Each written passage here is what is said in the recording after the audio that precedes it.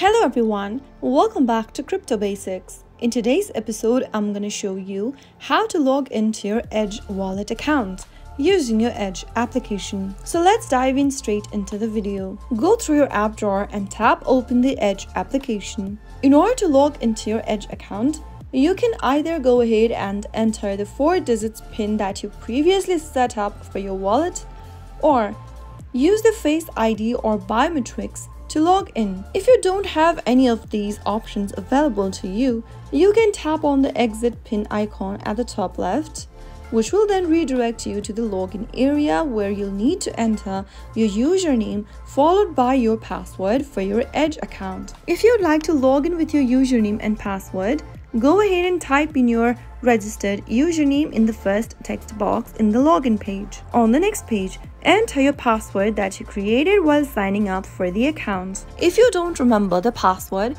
tap on the Forgot Password link and follow through the password reset process. After typing in both of your credentials, tap on Login and you will be able to log into your Edge account using the Edge mobile application. If you found the video to be helpful, go ahead and give us a thumbs up. Don't forget to subscribe to our channel by hitting the subscribe button.